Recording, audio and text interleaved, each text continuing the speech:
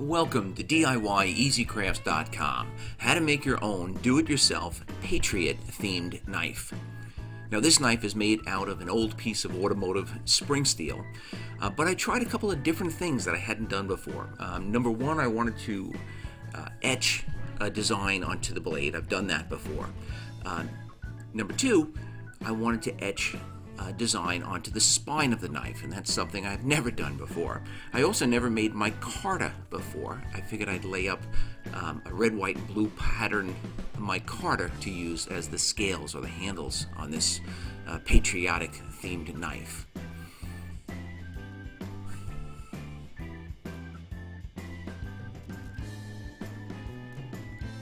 Now I started by running over to my friend Jason Northgard's metal shop. He heated up that spring steel, flattened it for me, and basically annealed it. We let it cool slowly, and that gets rid of the hardness and it allows you to be able to work with it without ruining all of your grinding wheels. I'm not going to show you the whole process of cutting out the outline of this knife. It's basically exactly the same as the last knife that I did. I cut out the whole outline with a disc grinder with a cutoff wheel, and then I use a flap sanding wheel to kind of smooth out all of the rough edges and bring it into the final shape. So there's nothing different with this particular knife project. Here I'm just finishing up the shaping process. For some of the internal curves, I actually used a Dremel grinder, a small stone on it just to get in at some of those internal curves. Once the blade is cut out and it's shaped the way you want it, and this one's kind of in the shape of a traditional buoy shape. I'm going to attach a bevel plunge jig, and this just makes sure that while I'm grinding the bevel on this knife, I don't kind of go too far towards the handle or put any marks too far close to the handle, and it also assures that the bevel plunge is basically perfect or level on both sides of the blade. That plunge jig just mounts right into my bevel jig, and the blade blank is held in place just with a vice grip. I can adjust the angle on this particular bevel jig just with a bolt that's threaded through the bottom of that angle iron. So I started the grinding process. Now this particular knife is larger than anything that I've done before, and it's also thicker. I wanted to leave that spine relatively thick, a little bit more than a quarter-inch thick, so that I'd have room for the spine etching, for the stars that I wanted to etch onto the spine. But basically what that means is that there's a lot of grinding to do. There's a lot of material to remove. Now the 1-inch sander that I have is not very powerful. It was making progress, but very, very slowly on this particular knife. I eventually kind of gave up and went over to a 4-inch belt sander. Now I had modified the 4-inch belt sander previously, just cut away some of those side rails so that you could work on bevels. This sander was able to remove material a lot faster. It's just a little bit more powerful a machine.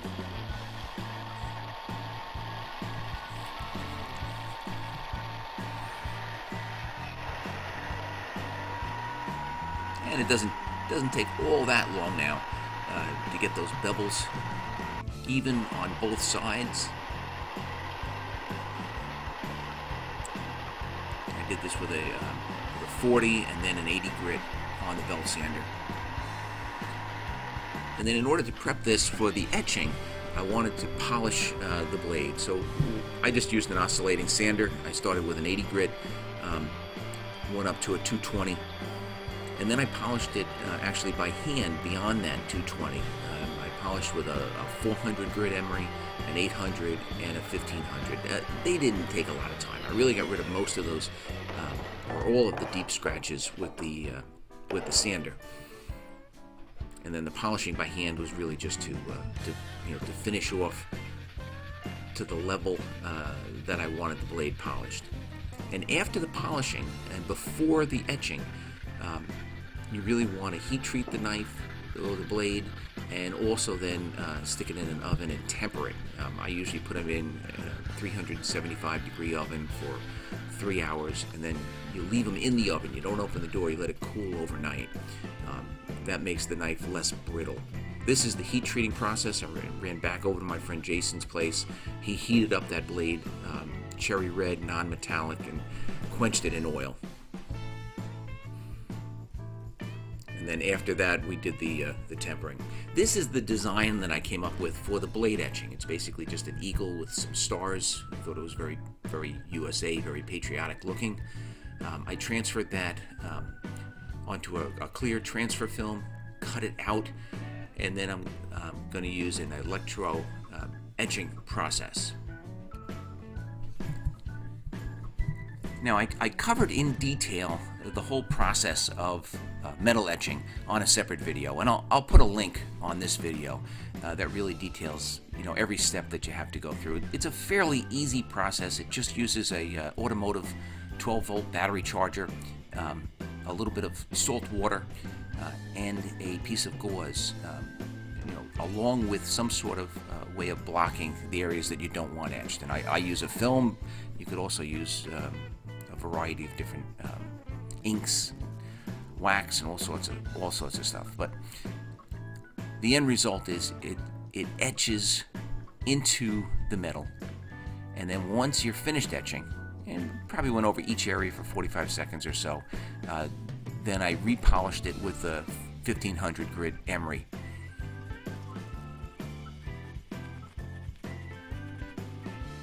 And like I said before, this whole process I've done before, and I've made videos on before, and you can check out any one of those videos. This is the end result of the blade etching, so I was pretty happy with that. I think it really complements this particular themed knife. What I was really interested in doing was the spine etching. So basically, I cut out little stars out of a vinyl,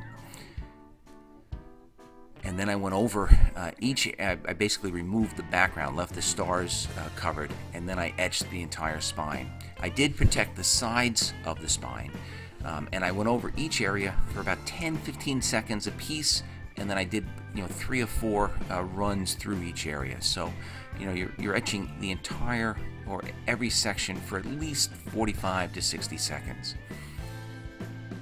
And then again, once you're done with the etching, you remove the vinyl, polish it up with a 1500 grit. And again, I did a separate video just on this spine etching process. I'll put a link up for that also. But I was very pleased with the way that these stars came out.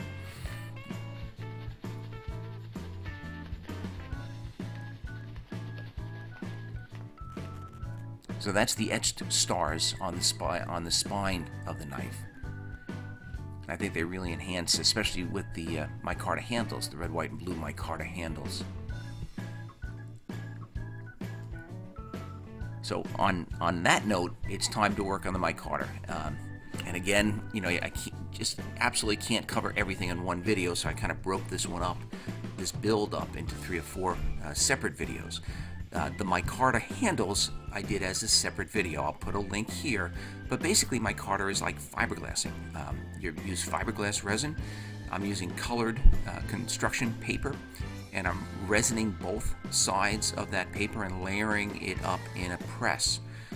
Once you have enough of this stuff laid up, you press it all together, clamp it together, and let it completely dry. What you end up with is layers, different colored micarta that when you grind through will show off those colors. I also laminated a separate piece of micarta, a solid blue piece of micarta, onto the butt end of the handle to give it some additional depth. And I included some inlays, so I wanted some stars on the butt end of the handle. I show you exactly how to do that on the separate micarta video. Once these micarta scales are done, they're going to attach to the tang of the knife as would any full tang handles. I'm going to use a 2-part epoxy. I actually mixed a little bit of blue paint in with that epoxy in case any of the epoxy shows. It kind of ties in with the red, white, and blue theme. This particular knife has 2 1/4-inch brass pins that are also epoxied into place, and then I'll put a couple, I guess about 3 clamps onto this knife and set it aside, let it dry completely.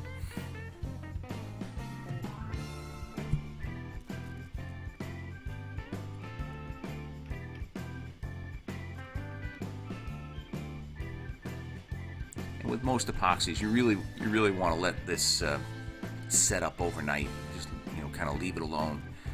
Come back the next day to remove the clamps.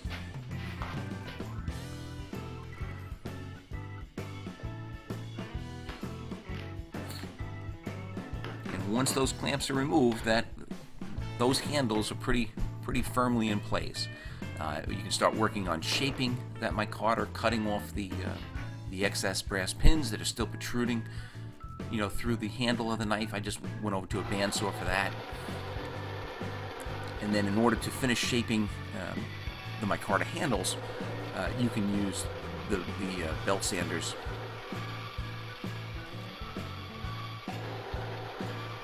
I also used a Dremel grinder.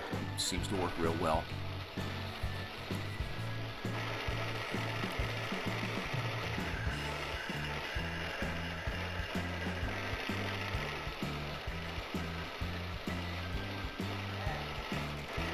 And then, once you've got it shaped, you do have to polish the micarta, or you should polish the micarta if you want that smooth, shiny look. I went to a sander and sanded at 80 and at 220, and then I went by hand, and I did the exact same process that I did on the blade, 400, 800, and then really the 1500 grit emery is what really brought it to its final polish. Overall, I was very pleased with the way the red, white, and blue micarta handles came out. The star etching, the blade etching, all kind of tied into this red, white, and blue themed patriotic knife. This is some images of the finished product. I hope you enjoyed the video. Please check us out on the web at DIYEasyCrafts.com. If you like the video, please give it a thumbs up and subscribe to this YouTube channel.